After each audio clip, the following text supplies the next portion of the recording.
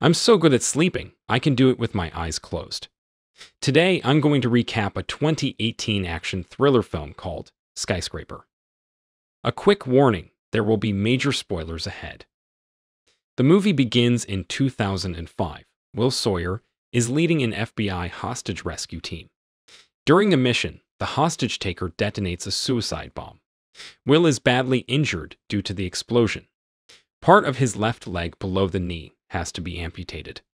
In the present, Will, who is now wearing a false leg, his wife Sarah, and his twin children Henry and Georgia, live in an apartment inside Pearl, the world's tallest skyscraper located in Hong Kong. Zhao Longji is the business entrepreneur behind the construction of the 225-floor building, which is even taller than the Burj Khalifa. Will has started a private security company, and he is in the Pearl because of that. Ben, who works for Zhao, appears out of the elevator. Sarah and the children leave to enjoy themselves. Will and Ben ride up the elevator for a meeting with Zhao, security director Ajani, and insurance underwriter Mr. Pierce.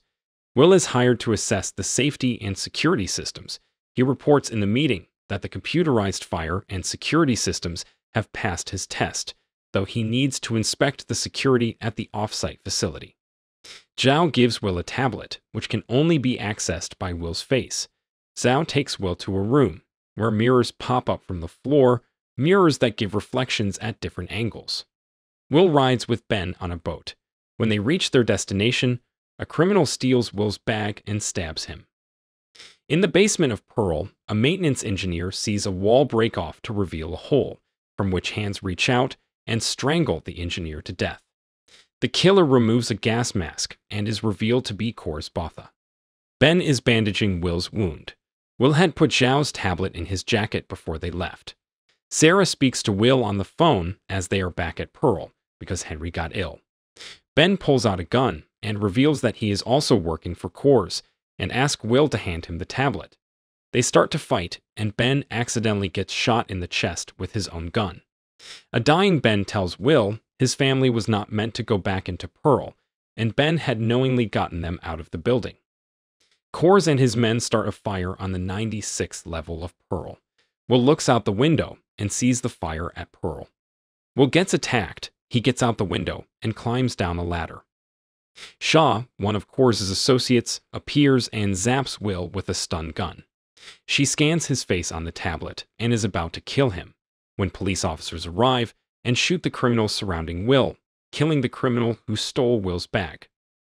Shaw drives away in a van, and Will gets on the motorcycle and heads toward Pearl. Shaw and the goons enter the off-site facility and kill the staff.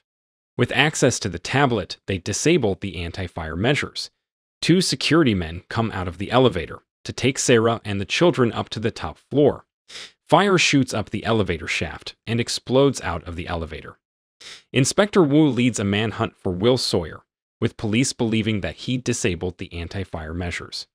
The hacker says to Shaw that she has full control of the tablet, even without facial recognition, and no one else has access to the mainframe, while Shaw shoots him. Ajani says to Zhao that they will have to leave or else they will be stuck, and Zhao agrees to evacuate. Zhao knows Kors Botha is behind this fire, and that Kors does not want him dead. At least not yet. He wants the flash drive. After evading the police, Will climbs up the side of a crane and gets inside the building to save his family. The helicopter is ready, but Ajani discovers that its pilot is an imposter. Mr. Pierce reveals to Zhao that he is also an agent of Kors. Kors and his men come out and kill Zhao's people. Zhao asks why doesn't Kors just shoot him and take the drive. Kors replies that he is going to take him and the drive in his helicopter and will let the building burn to the ground. Ajani gets up and shoots the pilot, causing the helicopter to crash into the building. Zhao gets up and runs down into the penthouse and locks its doors before Kors can get to him. Shaw tells Kors she can't open the penthouse doors with the tablet and that Will and his family are in Pearl. Pierce says they need to find Will so he can get in, and Kors say they don't have to as they know what he wants. Sarah and the children are crossing the bridge when Pierce appears, pulls out a gun, and grabs Sarah. Sarah pulls a pair of scissors out of her pocket and tells the children to run then stabs the scissors into Pierce's leg and fights with him until he's on the floor. A falling metal structure smashes the bridge. Burning debris falls, separating Henry and Georgia. Henry tells Georgia to go up to the waterfall. Pierce gets back up and attacks Sarah, when Will appears and pushes him off the bridge. Will places a wooden plank across the gap and holds it while Sarah walks across to get Henry. Henry is riding on Sarah's back, and Sarah jumps to Will at the last moment before the plank falls. There is an elevator that operates on electromagnetic induction and is held in place by a fail-safe brake. Will cuts the cable the magnets kick back on when it passes the fire line. Sarah engages the braking system, and Sarah and Henry escape from the building and meet Inspector Wu. Two men appear before Georgia. She runs off into the waterfall, and they follow her. Will fights with them before meeting Coors. They are outside the penthouse doors. Will says the only way the doors open is from the inside, or if the fire alarm on the penthouse level triggers it, but this can't happen because Coors took the entire system offline. Coors says he will throw Georgia off the roof if Will does not bring to him what she was holding behind the doors. They take Georgia with them, leaving Will on the floor. He sees a news broadcast and learns that Sarah and Henry are safe. Sarah describes to Wu the man she saw in Pearl. The police bring up images of people from which Sarah recognizes Coors. Police wonder why Coors would trap himself in the fire and cut off his only way out. One of Coors' men had a container with the word siren on it.